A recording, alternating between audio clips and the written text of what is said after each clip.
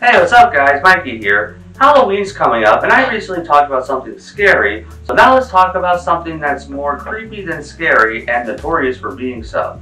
Now I know what you might be thinking, ugh Mikey, stop speaking and just get to the actual discussion of whatever it is you're going to talk about. Okay then, I will. I Was a Teenage Gary is the episode where Squidward doesn't take care of Gary when SpongeBob and Patrick go away for the weekend, and SpongeBob becomes a snail after accidentally being injected with snail plasma. Teenage Gary? Is SpongeBob a teenager?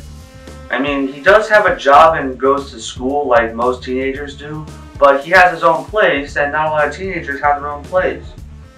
What does it mean? Oh, my brain hurts.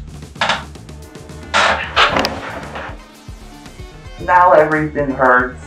Like Scaredy Pants, this episode aired on October 28, 1999 during the Halloween season and only airs in reruns in October since it's paired up with that episode. This episode is one of the few episodes that are notorious for rarely being run on Nickelodeon. It definitely has some creepy elements to it and could be deemed as a Halloween episode, but in my opinion, it's not. Just because an episode is meant to be scary or creepy, it's not officially Halloween themed unless it actually takes place around that time. This episode is also notorious for a supposed deleted scene from the original airing in 1999 where Squidward transformed from octopus to snail. It was removed for being too gruesome. It's one of the biggest mysteries regarding any episode of the show, if not the biggest. When analyzed, it makes sense why the scene could have been made but cut from future airings. SpongeBob is known for adult humor and dark scenes, and they would cut scenes that aren't appropriate for kids, and something like that feels it would absolutely fall under that category. But did it actually exist? We'll get to that later. Despite this being in Season 1, this is the most divisive episode of the season for a lot of people. I've seen some people say they love it, I've seen other people say it's more average than good, and there's a handful of people who don't really seem to like it that much. I wonder what that could mean about this episode's quality. Well, the only way to find out is to watch it. So the episode starts up and has terrifying title card music. Gary's on a hamster wheel exercising. SpongeBob takes him off and plays fetch with Gary. Maybe this is why. Snails are the underwater equivalent of cats, and fetching is more of a dog game. Gary takes all night to come back with the toy, and when he does, SpongeBob tells him how much he loves him. Then Patric comes in reminding SpongeBob about the annual jellyfish convention in Ukulele Bottom, but SpongeBob can't go because he doesn't have anybody to take care of Gary. Then Squidward comes over complaining about SpongeBob leaving his underwear on his front lawn. SpongeBob tries to get Squidward to watch Gary, but he refuses. When he learns that SpongeBob and Patrick would be gone for 3 days, he changes his mind. SpongeBob tells Squidward a little bit about taking care of Gary, but Squidward is too busy thinking about SpongeBob and Patrick being gone for Friday, Saturday, and Sunday. When I went to school, most of my 3-day weekends were Saturday, Sunday, and Monday instead of Friday, Saturday, and Sunday. After a few college experiences, I wish I had more 3-day weekends that were Friday, Saturday, and Sunday. The bus arrives, and Patrick runs out to it. Squidward pushes SpongeBob out to the bus so he won't miss it, and to get rid of him. When the bus leaves, Squidward is happy they're gone and, surprise surprise, forgets about Gary. He was going to enjoy the next 3 days and just suntan the entire time, and we see a time card for the first time in the series. The French narrator doesn't speak what's on the card, but this would be added later. When he saw the bus return, he realized he forgot about Gary. He rushed to SpongeBob's house and tried to get Gary to eat his snail food, but Gary was too weak. This leads to Squidward stuffing it into his mouth, and I do like the scene where he swallows it. It's great. Squidward says he was still checking up on Gary, and then tries to leave, but SpongeBob sees that Gary is sick and becomes upset. Later that night, the vet arrives and says that Gary needs a shot of snail plasma, but leaves because he's too squeamish to give it to Gary himself. Some vet he is. Neither SpongeBob nor Squidward want to do it, but Squidward ends up giving in, but when he tries to do it, SpongeBob keeps moving Gary away because he thinks Squidward was going to hurt Gary. As a result, Squidward accidentally stabs SpongeBob with the syringe. SpongeBob starts to get worried and Squidward says nothing is going to happen to him. Gary drinks some water and feels better right on the spot. Why doesn't he just drink the water around him? He lives underwater after all. SpongeBob's happy that Gary's better, and Squidward leaves telling SpongeBob nothing will happen to him. SpongeBob believes him and proceeds to get some dinner for Gary. As he prepares it, he gets an urge to eat it and ends up not leaving any for Gary. After that, he starts to walk very slowly to the bathroom mirror, and this is where things really start to get weird. SpongeBob's eyes seemingly pop out of his head, but he gains eye stalks instead. His arms and legs disappear into his body, and that body starts to reshape, and then he finally admits something is wrong with him, right as he fully transforms into a snail. Squidward is about to go to bed, but SpongeBob shows up at his door, and Squidward becomes horrified when he sees SpongeBob has turned into a snail and realizes what he has done. He tries to calm down, but whenever he hears the SpongeBob snail meow, he tries to board up his house, but SpongeBob gets in anyway.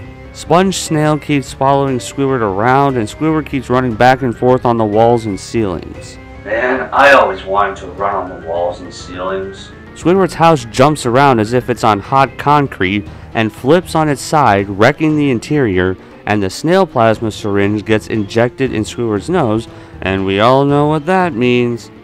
Scene changes and Gary, Sponge Snail, and Squid Snail sing. As they sing, Patric throws a boot telling them to clam up. The boot hits Squid Snail, the three snails finish the song, and the episode ends. So that was I Was a Teenage Gary, and there is quite a bit to talk about. I'll start off with that deleted scene mystery. People who claim they watched the original airing either don't remember seeing the scene at all, or they do remember seeing it, but very hazily. This scene uses a wipe transition instead of a bubble transition. That may not seem like much, but if a transition like this is used, it could indicate that something was cut. Squid Snail's shell has a similar color to Squidward's robe, which could be another sign. However, I'm just going to say if it's true or not. And it's not. Vincent Waller, one of the current crew members, has stated on Twitter that he's looked around and that the alleged scene was never made at all. Damn it! Now with that out of the way, let's discuss the actual episode. After looking at it more professionally, I have come to the conclusion that this episode isn't necessarily horrible, but it does feel like possibly the weakest episode of Season 1. First off, what exactly is the plasma part of the term snail plasma? Since SpongeBob was injected with it, did that actually cause him to turn into a snail? Or is it the snail plasma and snail food that causes the transformation? SpongeBob was injected with the snail plasma and then ate snail food. Earlier in the episode, Squidward swallows so much snail food and then was injected later, so is it the food and the syringe, or just the syringe? The actual transformation isn't absolutely disgusting per se, but it is creepy. Gary hadn't eaten in 3 days, so how can just drinking water cause him to feel better instantly? Why did the SpongeBob snail go to Squidward's house? Was it because he was trying to ask for help? To show that Squidward was wrong when he said SpongeBob would be fine? To bother him? To say hi? Maybe that option.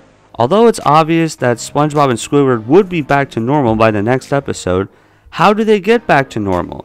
Does it wear off, or is there a cure or an antidote? Why does Squidward have an actual shell when in snail form, but SpongeBob's shell is just his pants? How did SpongeBob get the urge to try the snail food? Probably the plasma, but still.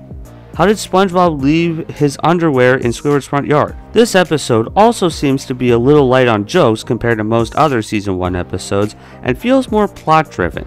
However, there are jokes that absolutely hit, like Patric making a hole in the house and bus in his shape, Squidward swallowing all the snail food at once, and my personal favorite, the "Will you clam up?"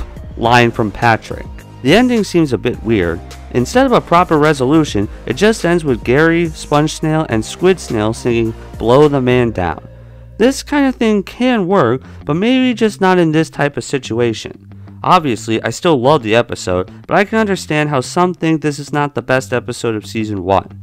Despite that, I almost never actually hear people complaining about this episode compared to the worst episodes from later seasons. It's either because people forget this since it only airs in October, or because of how it's from Season 1, a universally loved season. Probably Season 1. I still like watching it at Halloween, but it still only comes on in October and rarely airs. I probably feel this way about all episodes that rarely air in reruns, whether it's due to it being a holiday special, or it's a 22-minute episode that only airs during TV marathons.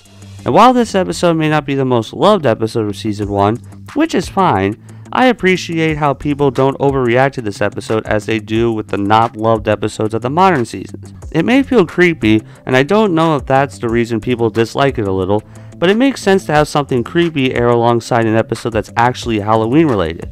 Feel free to disagree with me if you like this episode, which is okay, I do too. But I still understand how some people think it's more average than amazing. I Was a Teenage Gary might not be the most popular episode of Season 1, although I'd say it's fine, but not awful, just more average than good. While the episode might be a little light on actual jokes, and SpongeBob and Squidward are still snails at the end of the episode, what really causes people to claim that this episode isn't as good as other Season 1 episodes or even its sister episode? Probably because the alleged deleted scene of Squidward turning into a snail never actually existed.